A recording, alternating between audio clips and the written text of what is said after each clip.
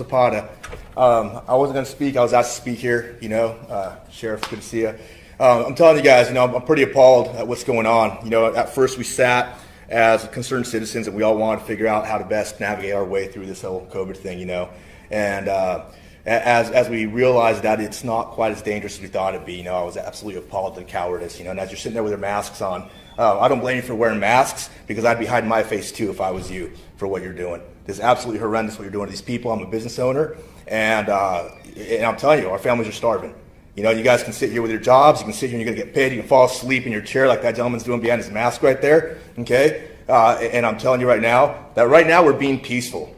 And you better be happy that we're good citizens, that we're peaceful citizens. But it's not going to be peaceful much longer, okay? And this isn't a threat. I'm not a criminal. I've never been a criminal. But I'm telling you that good citizens are going to turn into real concerned and revolutionary citizens real soon. And nobody else is going to say that. I'm probably the only person that has the balls to say what I'm saying right now. That we're building, we're organizing, and we'll work with law enforcement or without law enforcement. But you won't stop us when time comes, because our families are starving. And if you don't hear the seriousness of my voice, I hope you open your ears and you absolutely listen to what I'm saying. Because this is a warning for what's coming. It's not going to be peaceful much longer. It's not going to be rah-rah. It's not going to be speeches. It's not going to be gathered outside saying a Pledge of Allegiance. It's not going to be waving flags. It's going to be real.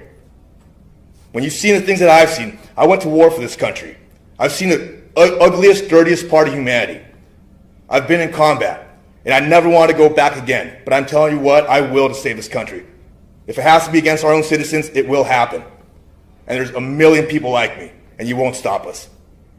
Open the county. Let our citizens do what they need to do. Let owners of businesses do what they need to do to feed their families.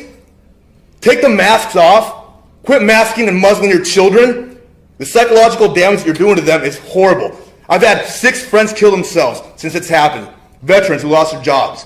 How do you feel about being complicit in perpetuating that? The greatest hoax ever perpetuated on the American people, and you're a part of it by wearing your masks. In Shasta County, we're supposed to be red country up here.